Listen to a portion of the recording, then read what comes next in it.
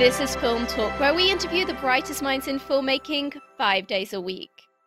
Do you need a great camera for your next shoot? You may want to consider the world's lightest handheld Super 35 digital film camera, Blackmagic's Ursa Mini 4.6K.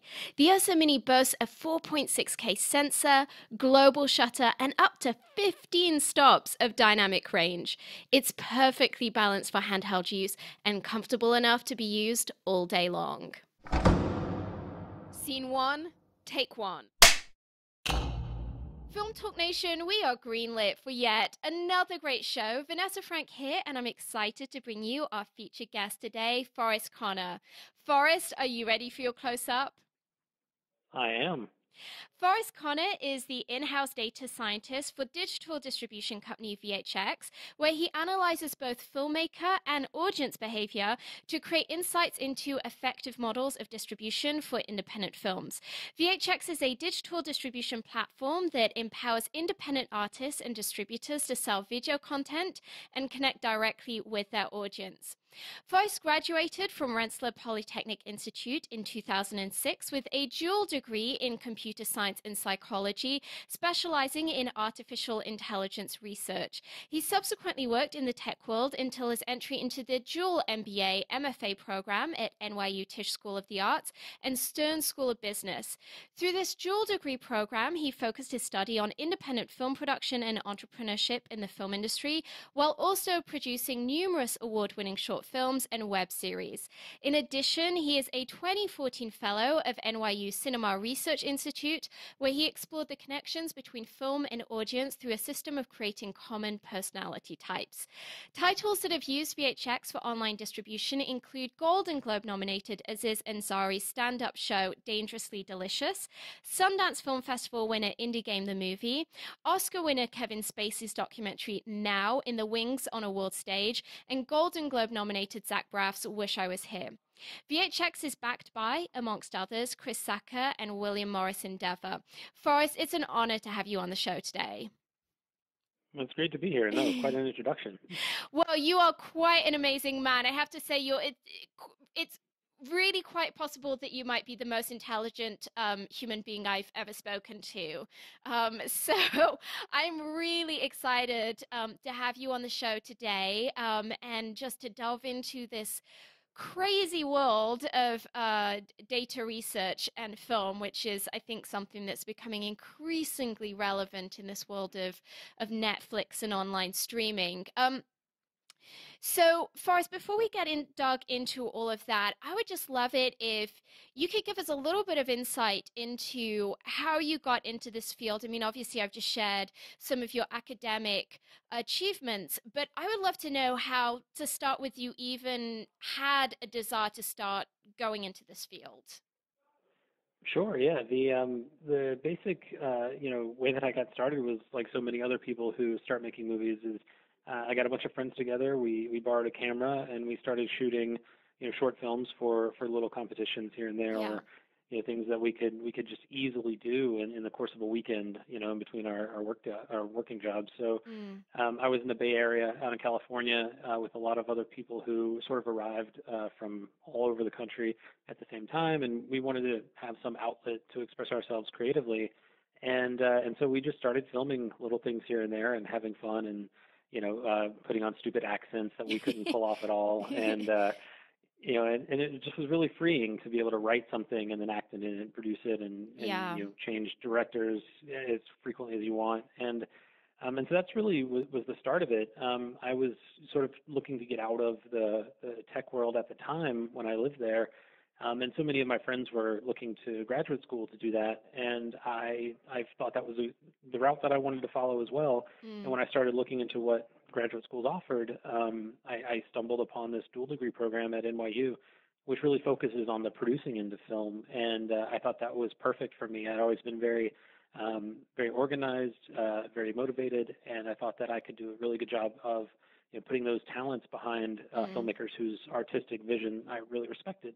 Yeah. So that was my goal, and came to the program in 2010 with that in mind. So from there, that was the beginning of everything. Just trying to act as a producer on behalf of my colleagues and some of my friends in the program.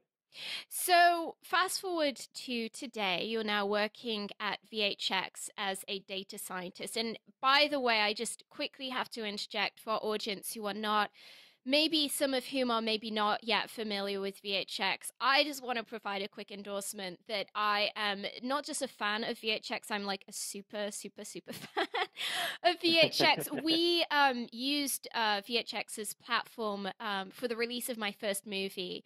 And honestly, if it was not for VHX, I don't know that we could have had the success in our independent release that we had. That movie has now been seen in, I believe, more than 53 nations, in many, many locations that we traditionally would never have been able to get into, like a lot of Middle Eastern and Eastern European countries that typically, traditionally, would maybe not be open to the message of that movie.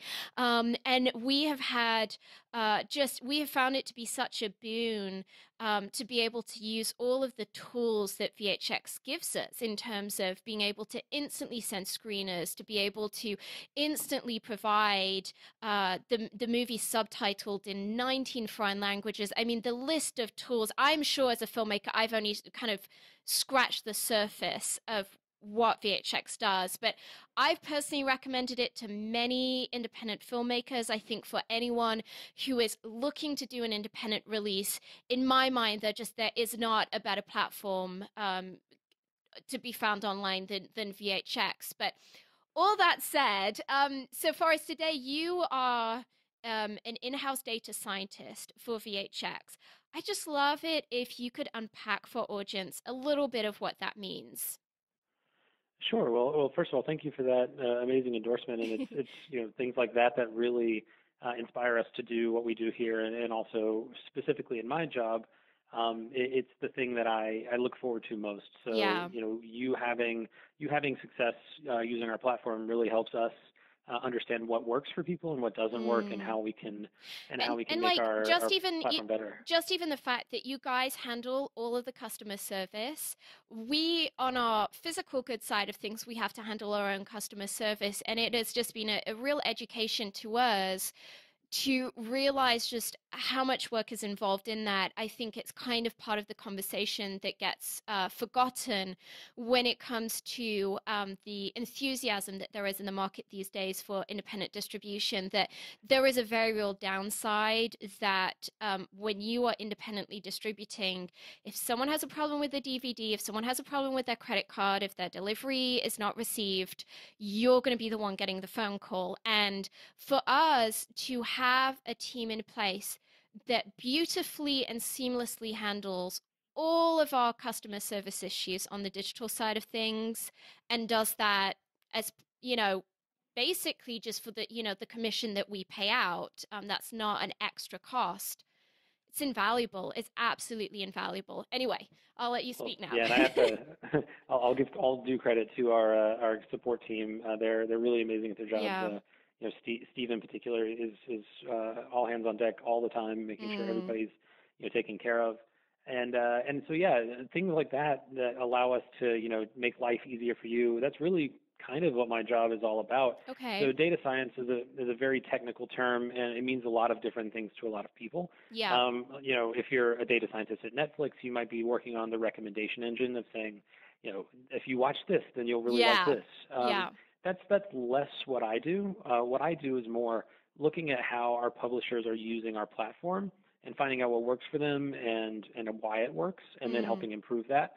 And then finding what doesn't work and trying to come up with ways to make it better, Yeah. or deciding if we even need that feature at all. Mm. Really making those level of decisions based off of the data that we see on behalf of both our publishers and the people who watch their content. So Yeah. um, it's been really really interesting for me coming from a filmmaking background to see what the problems are in the independent film space, especially if you're managing your own distribution, and then helping to alleviate some of those problems. So, customer support for one, sure, but another is many people who try and release their own film have a hard time getting a reliable player that's always going to, Oh my stream gosh, the best yeah. quality film, to all Because I devices. know, I So, know, before I had VHX recommended to me, I was looking at a range of different options in the market, and it's kind of honestly, it's a scary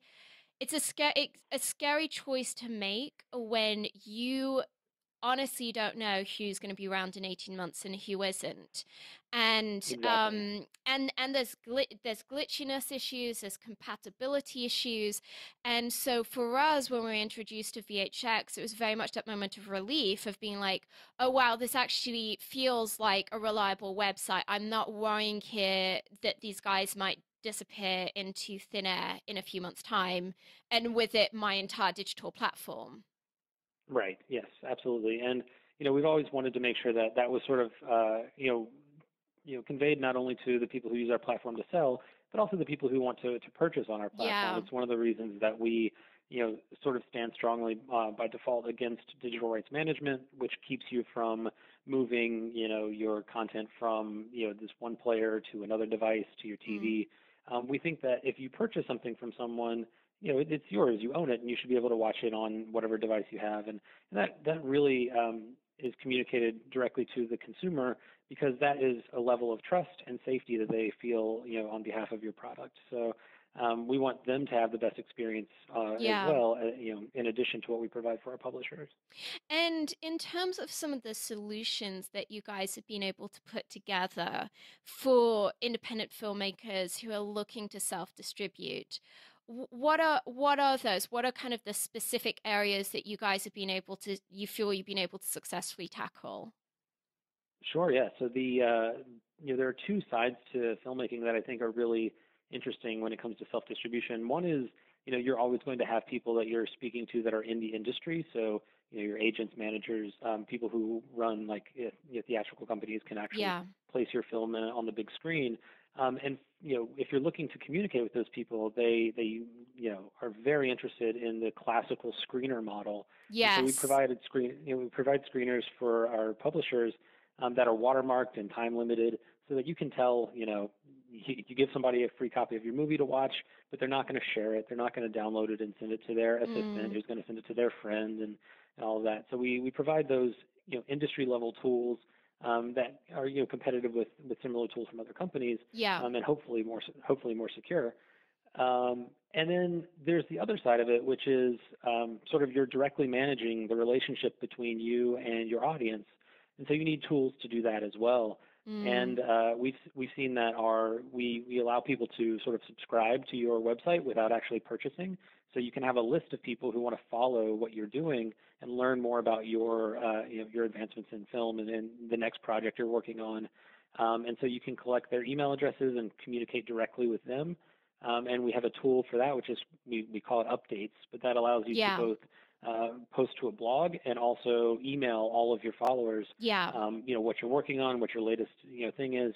Oh, I just started a new Kickstarter, so Yeah. let me tell everybody who cares about me like that I'm working on that. Yeah. So that's a really great tool. And then, if you're self-distributing, you're also basically running a business. And some of the ways that we help with that process is we allow for you to generate coupons to give people discounts. We've seen really effective use of those coupons for like flash Mm. sales over a weekend. You Yes, say, oh, you can get my film now definitely. for 50% off, but get Which it is while it so, lasts. Yeah. we found has been so brilliant when we've done Black Friday sales or Christmas sales, that sort of thing.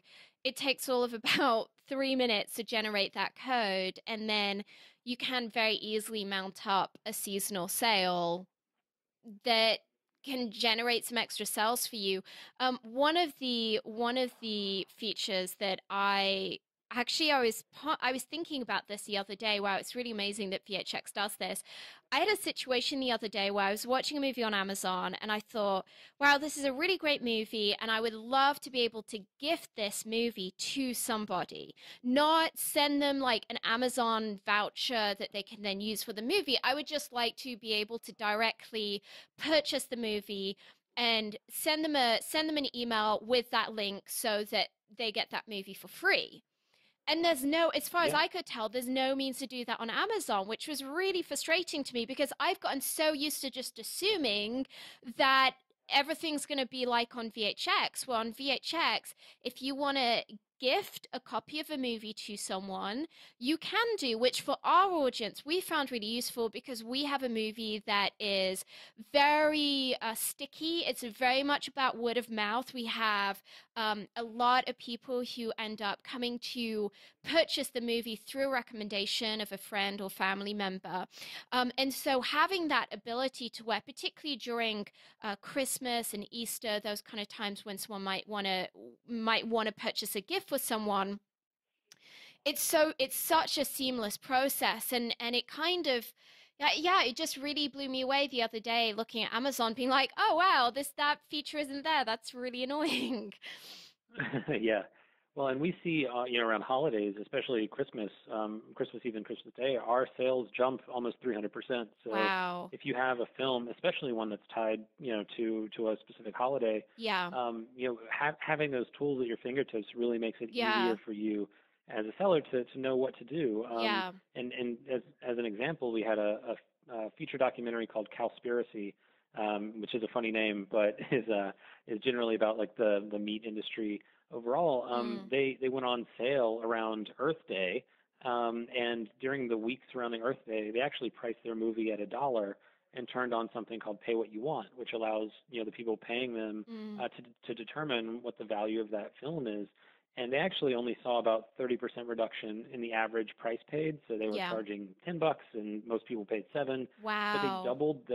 they doubled their audience size. They went from Nice. basically like 1,000 to 2,000, but it was more than that. It was Wow. quite a Which large really number. stacks So up. If you're an independent filmmaker and you're selling 1,000 units at $7 a time, and pretty much all of that money is going into your pocket, that can make a big difference.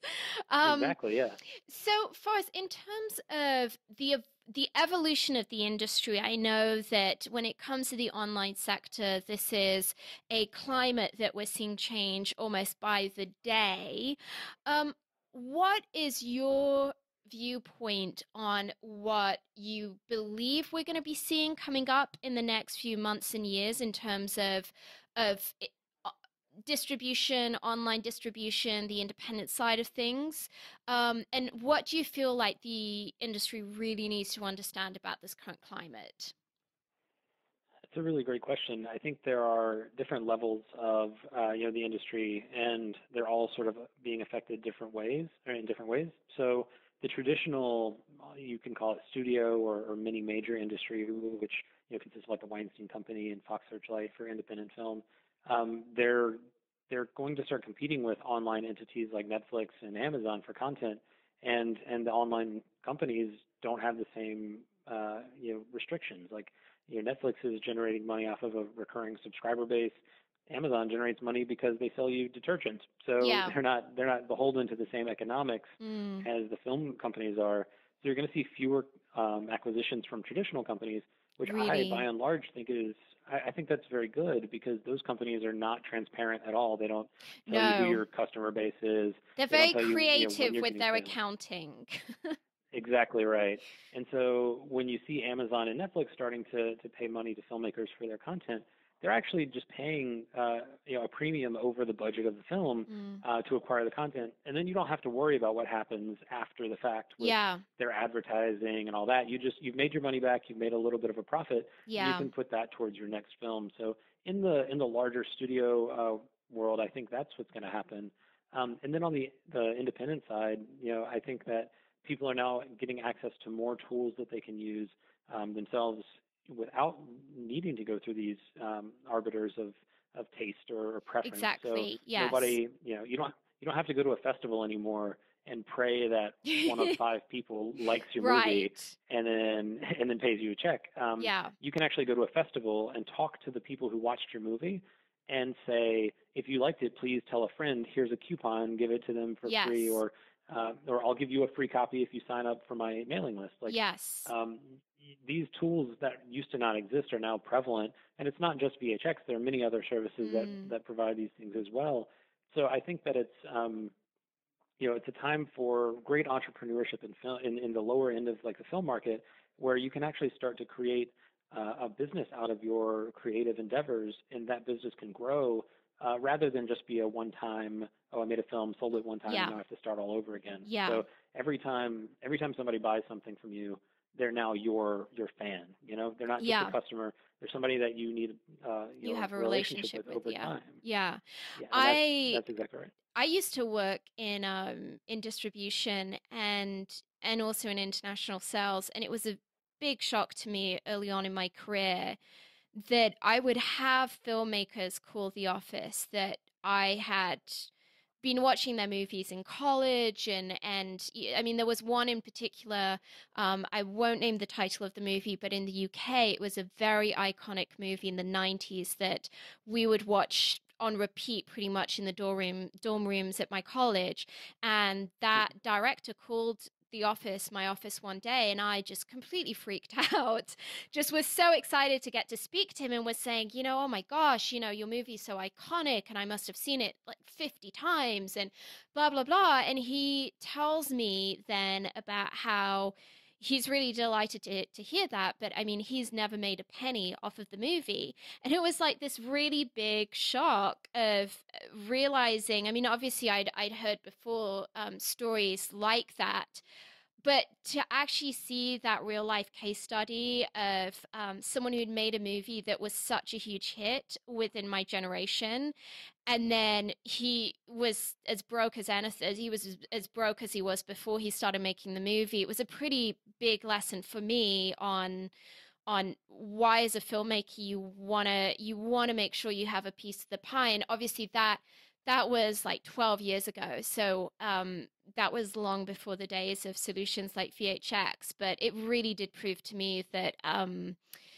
most of the time the people who make the money are the ones who are at the end of the chain, who've taken the least risk, and the guy who was there developing it right at the beginning and putting in countless hours and nights of work on spec to make it happen is usually the guy, and at least up until these days was typically the guy who just wouldn't see a dime.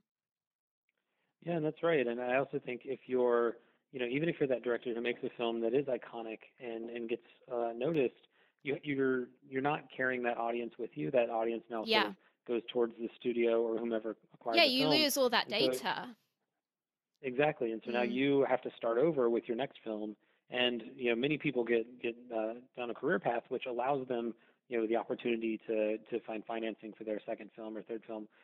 But many people don't, and so that's why there's this curse of the first time filmmaker, where Yeah. you may make one feature film and then you don't have anywhere to go from there. Yeah, Like you it's go hard. back to working at Target. It's depressing. Yes, exactly. um, Forrest, in terms of what we as filmmakers can be doing better in terms of leveraging the data that we do have and our social media platforms, what simple things would you recommend as being kind of, what we can be doing at home, so to speak, to ensure that we're working intelligently with the database that we have?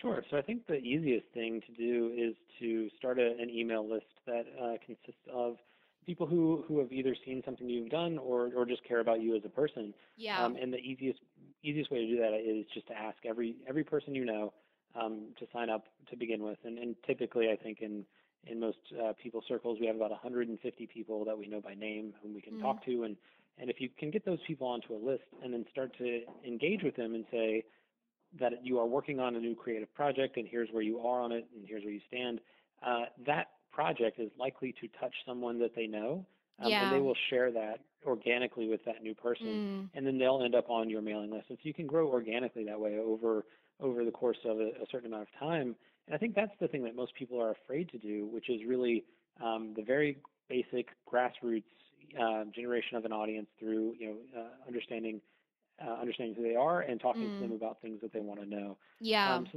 that's the lowest form of data collection, coming from sort of a data side. That's all really just very personal.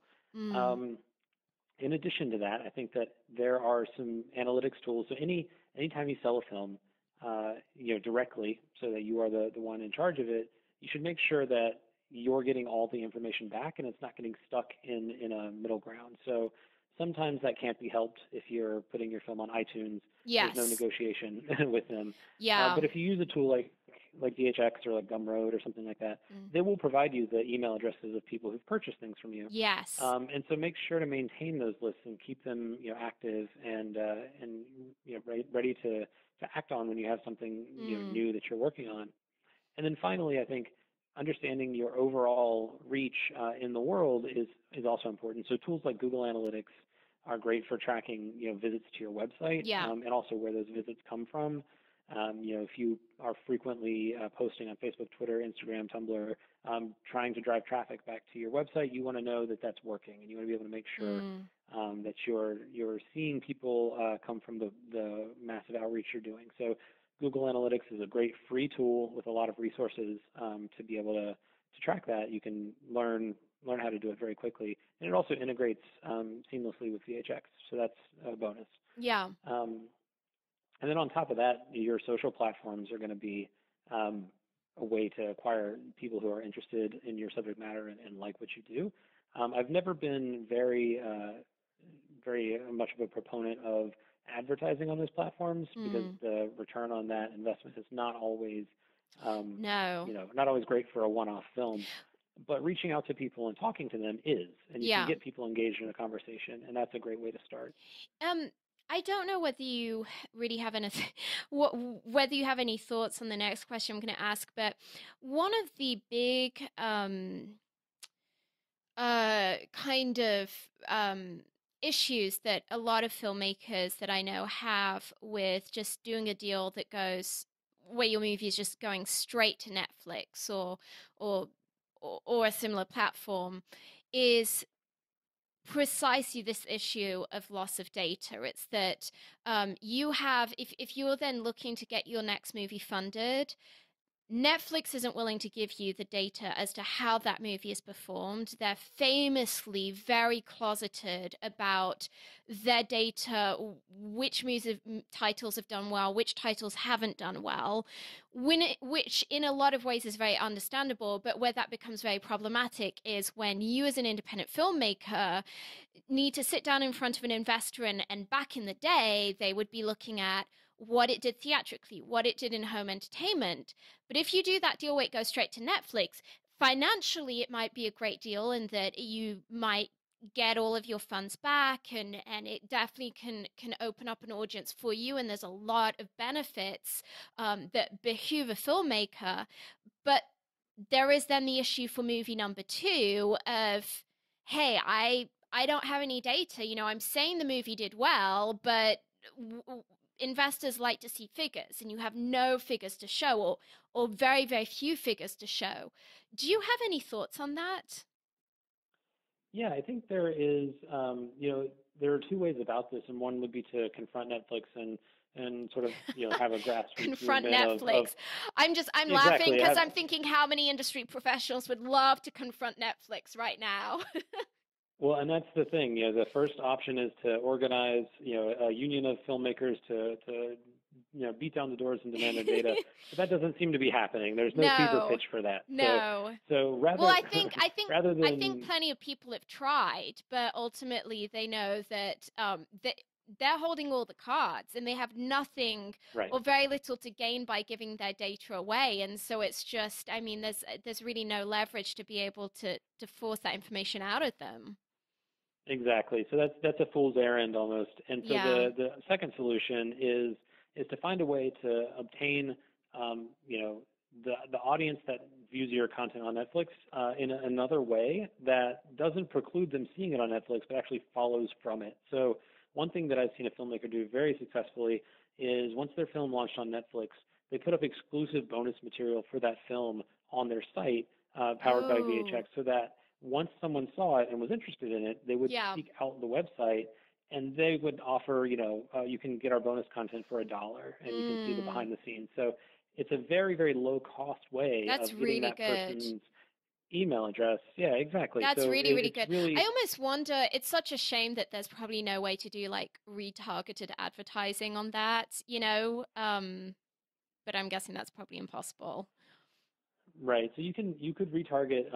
There are probably tricks you could do. So you Yeah. could launch some SEO campaign that says your movie's title plus Netflix, and if people search for that, then Mm, your campaign pops yeah. up, and then you could retarget from there. Mm, And also, anyone who comes to your site, you should absolutely place a retargeting pixel on your site so that you could advertise to them in the future if yeah. you felt so inclined. But I feel like just offering someone uh, a really compelling package for a very low price is Mm. going to be a great way to get those people who really loved your film on Netflix and just don't know what to do next to become those super Yes. fans. That's so So that good. bonus content, yeah, bonus content, behind the scenes interviews, all that kind of stuff is really powerful for engaging your super fans. So your film goes on Netflix and it may be seen by tens of thousands of people, but the ones you care about are the ones who would seek out more information Yeah, about or it. they're at Those are the least ones going to you be want to going capture. to. I mean, I typically, after I've watched a movie, I'll go to its IMDb page. I might even look at, because I'm a filmmaker, I have a tendency to look at some of the industry reviews, just Hmm. because in these days, I do feel that we've kind of lost something from those days when the only way to watch a movie was with a group of people, and as much as I'm really glad for the ability now to binge watch, there was something very nice about when The Office would only come out on a Thursday, and so on a Friday morning you'd be having that water cooler conversation. I think that's kind of something that we've lost a little bit with, particularly with Netflix releasing 10 episodes of a show all at once, is that you no longer have that journey with other audience members. And so for me, because that's something I miss, as I think indeed a lot of people do, the natural thing to do is to go to the IMDb, kind of bulletin board, or some of those online forums where there's actually a measure of conversation so that you can see whether other people had the same reactions as you did. And so if I'm doing that, it means probably other people are doing that. And indeed, that's a great opportunity to try to capture that traffic and to give them a great offer. And it's certainly something that I have to say I absolutely love with VHX, is that there's such a multi-tiered opportunity to be able to share different levels of bonus content with your audience. So, for example, on my movie that I have with VHX Let the Line Roar, we have, I think, something like I think it's like an hour and a half of free bonus content that people get when they stream the movie, which is something that you don't get if you go to Amazon and you rent a movie or you buy a movie. You are only getting that movie, and so you're losing out in terms of volume of content. You're losing out on the experience of what you get when you get a DVD, where there's typically a certain amount of bonus features. The beautiful thing with VHX is that you can still get all of those bonus features that you would get with a disc, and it provides filmmakers the ability to be able to price accordingly. So, for example, we've chosen just to give people one comprehensive package, but there would be the ability to, for example, offer the movie alone at one price point, and then to upgrade people in their experience to, okay, if you also want the BTS documentary, that's going to be an extra $5. If you want the, director's cut of the movie, that's going to be another $7. And to actually give people the option to choose what they want their price point to be versus their level of engagement, which I think is something that's very, very unique to VHX, and that we found has been a really great thing for audience engagement. Um, Faris, in terms of the future with VHX, I mean, I know you guys have had an incredible ride the last few years, just with seeing this platform grow at a very, very fast rate, and also a number of incredible backers like Chris Sacca and William Morris Endeavor jump on board, clearly because they can see the future and they can see that VHX is a fundamental part of what's going to be going on in the industry. What are some of the things you guys are working on right now, if there's anything that you can share, and what is kind of your vision for where you can see VHX going to? Sure. So I think one of the things that we're working on now is we've seen a lot of people come from an ad-based world of like YouTube and similar platforms that have episodic content. And the unfortunate reality is that advertising online in those those worlds is very divided between the haves and the have-nots. So Yes. if you're talking about the money you can make from ads on Hulu, that's great, but the money you can make from ads running your own independent YouTube channel is It's generally not enough horrendous. to It's so sustain a bad. business. Most people have, I think Yeah, people kind of hear these stories about, oh my gosh, this YouTube star is making two, three, $4 million a year, but they don't realize that when you actually look at how much someone is making per viewer, it's like slave labor almost. I mean, it's abysmal. exactly. So we have a group that we've worked with that had a channel on YouTube with maybe 80,000 subscribers by the time that they came to VHX, and they were making roughly between probably 15 and $30,000 a year on Oh my gosh. advertising on YouTube, Yeah. and they came up with a brilliant idea. We didn't convince them to do this; they were smart enough to do it on their own. To release an entire season on YouTube, with the exception of the season finale, Oh which my they released on gosh. VHX for $3. And so they made more on off of that release than they made on the entire past year on YouTube. Wow. And So that's so smart because I think if that had been me, I would have thought, "Oh, let's just go and do the whole series on VHX." And instead they had that wisdom to do kind of a hybrid model, which I think takes quite a bit of guts. and so yes, that's exactly right. And what they did afterwards is they said, well, now we know that people will come to VHX and pay for our content.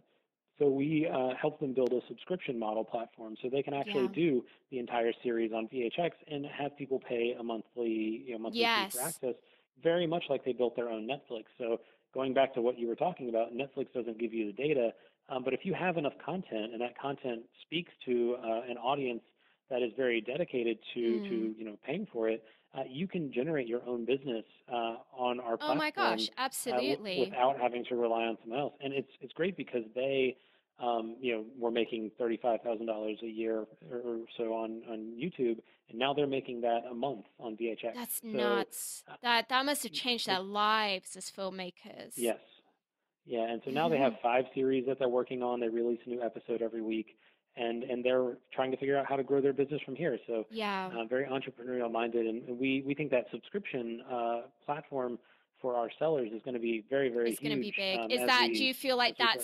that's going to be a major new trend in the next few months? I think it can be, especially when people start dedicating their resources to working on that short form style of content. And Yes. I don't think it's necessary to abandon feature films. I think you can work on both. And if your short form content provides you with the capital resources to then go and invest in your feature Mm. film, that's all the better. Netflix has films and TV shows, so why not be a creative individual who can tell your story through multiple mediums? Yeah. So So that's I my have thought. a quick question in that regard. I have a friend who's a brilliant filmmaker. He released a title that he independently produced. He released it onto DVD a few years ago when like bricks and mortar store retail model of business was working really well. He then made a second movie that released a few years later, and his sales were dramatically different just because the market has changed so much within that amount of time. Like I think it was quite shocking for him to see the extent to which doing exactly all the same things as he did the first time round, the result was just so different because now it's increasingly rare that someone will go out to a store and buy a physical DVD. I mean, it's not unheard of, but it's a fraction of the audience that it used to be. But what Sure. he does have is he has this huge following online of fans that he's built up. He's got a Facebook page that has a tremendous number of fans. And I know he's been looking to figure out for a while, or at least I get the sense he's been looking to figure out for a while what he can do with that. Just kind of mulling through, some of the options in this market that we're in. Would he be the kind of candidate of a person who could bring that audience to you and say, this is the deal. I've got this audience. I've got X 100,000 people who are on my Facebook page. can you please work with me on helping me to figure out how I can migrate them towards some kind of a VHX model where I'm able to put out content to them where rather than me being paid like a fraction of a $5 DVD sale, I'm making like, 95% of a $15 sale. Is that something that you can kind of directly work with someone on? Yes, absolutely. I mean, we Mm. have an amazing community manager here, Paula, who is, really, really wonderful at thinking creatively with filmmakers and publishers of all sorts as to what they can do to leverage audiences they already have and also grow those audiences. Yeah. In addition to that, I'm always happy to look at things from the analytics side and say, well, it looks like you have traction in this space, so let's focus on that. We do provide some of those services for our publishers, and it's sort of like a not publicized thing that we do, just Yes, because well, it is now. yeah, exactly. The cat It's is just out of sort the of weird. bag. We're all just very nice people, and if you ask us questions, we tend to answer. Yeah, So it's yeah. we are absolutely happy to talk to people about their Mm, strategy for growing their audience, and then also leveraging the tools that VHX has in the appropriate ways. yeah. For me, the hard part, if you're on YouTube, your audience is used to watching your films on YouTube or your videos on Mm, YouTube, and that's already an online platform, so it's kind of easy to get them to to transition cross them. the Yeah. bridge to VHX. If you're just talking about people who like your page on Facebook, that's a little harder because you're not sure Mm, exactly what their behavior is online. yeah. So it takes a little more enticing. So giving things away for free or charging very, very little or tying it with a larger movement or something like that Mm, is generally the way to convert those people. But the good news is once you get them to convert from Facebook likes to people who actually follow your website or have purchased something from you, now you have their email address, which makes them very much more connected to you as an individual and as an yeah. artist. So I think that is really powerful if you can sort of convert those audiences over. So Yeah. we have a couple ways to do that, but always happy to brainstorm new ways with anybody who's interested. Yeah, fascinating. Well, Forrest, we're about to enter our final act in which we're going to be getting some of your top recommendations. But before we do so, let's take a brief moment to thank our sponsors. When you're putting together that masterpiece movie, the coloring is a major creative decision. It can make the difference between whether the audience interprets your story as warm, cold, dark, or light, and it can help define the genre of the film. Here's a quick tip. Horror movies tend to have blue tones, romantic comedies tend to have warm tones, apocalyptic movies tend to be grey and washed out, movies in which reality is off kilter tend to have green tones, and action movies tend to feature a lot of teal and orange, particularly in their artwork. The Emmy Award winning DaVinci Resolve from Blackmagic will help you get that perfect color for your next production. The DaVinci Resolve 12 combines professional non-linear video editing with the world's most advanced color corrector, so you can now edit, color correct, finish, and deliver all from one system.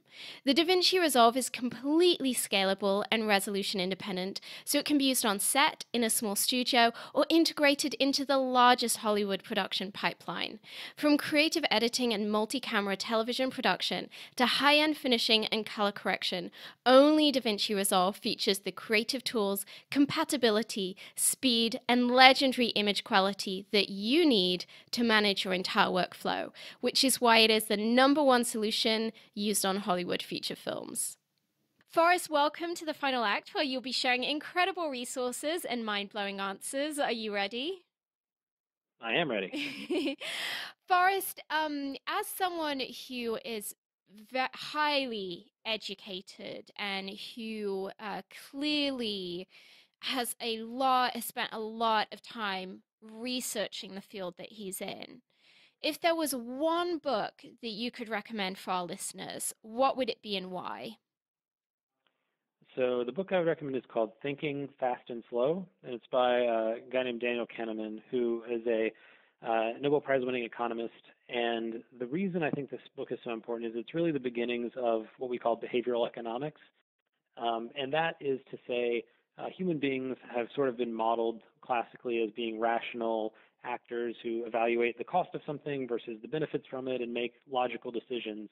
And that's clearly not how human beings work. No. So, uh, so when trying to figure out why things in specific data sets that I look at may not align with what I would expect, I go back to this book and I think about what are the incentives that people have to act in a certain way, versus the way that I would expect. And so when you Yeah. can break down the ways people think about things that may not necessarily be rational, you really start to understand, who a full human being is, and you start to have more of an appreciation for Mm. the intricacies that we all carry with us. So, thinking fast and slow is a really great way to begin looking at those distinctions within the human mind and human Yeah. personality. It really sounds like it's a blend of art and science. Well, Film Talk Nation, I know that you love audio. To thank you for joining us today, we partnered with our friends over at Audible to offer you a free audiobook. Great titles available include Story by Robert McKee and Save the Cat Strikes Back by Blake Snyder. If you haven't already done so, you can claim your free audiobook at audibletrial.com/film talk. That's audibletrial.com/film talk. And this link will also be included in today's show notes. Forrest, if you could recommend a movie for our listeners, possibly something that you would maybe even point to as being a good example of independent distribution, but not necessarily. What would that movie be, and why would you pick that movie? Sure. So one of the first releases on VHX is a film called Indie Game the Movie. I love it. The Oh my gosh. it, When I was looking at it's coming, coming to you guys, and I got to meet with or to speak with Kathleen, who's one of your very, very talented colleagues. She sent me or she gave me access to that movie to kind of get a sense of what the online system felt like and looked like. And so I found myself watching this movie thinking, oh, I'm just going to watch a few minutes just to kind of see how VHX works. And I watched the whole thing through to the final credits. It's a great movie. But yeah, please share what Indie Game the movie is about. Yeah, so it's basically the process of going from sort of an idea to final release of an independent video game, and that means like not involving the major game studios, Yes. not involving Sony and Microsoft, but sort of building something for their platforms Mm. and then having to go through the process of submitting it to those platforms. And it's very, very similar to independent film, It is and I so think it's similar. I think that's part of why it yeah. appealed to me, other than the fact that it is a ridiculously compelling and addicting movie, because it's kind of mind blowing that the documentary filmmakers really managed to capture the most amazing story arc of these independent gaming programmers that you spend this whole movie just being like, these people are nuts to do what they're doing, in the same way that you'd look at an independent filmmaker and be like, whoa, like they're nuts. They're mortgaging their house and they're like ruining their health and all of this stuff to make a movie. And then you just get the most tremendous payoff at the end of this movie to actually see what happens when those games are released. It's an incredible piece. And I think it's one thing to watch films about filmmaking. So, Lost in La Mancha, which is great, and Burden Yes. of Dreams, which is fantastic. But when you watch it for another industry, I think you're slightly more removed, I and so know, right? you Yeah. can see it more clearly and It's paint a better picture of it. painful. Also, yeah, yes, oh yes. And I would say if you go to their website, indiegamethemovie.com, there is a case study for how they made the film, and I think that's Yes. really important for independent filmmakers to look at because they talk so much about independent distribution and specifically going direct to their fans. They turned down an Mm. offer from a traditional distributor so that they could do it themselves, and I think that is like the preeminent case study for why VHX exists. Like, I mean, that is the people we Yeah. want to serve.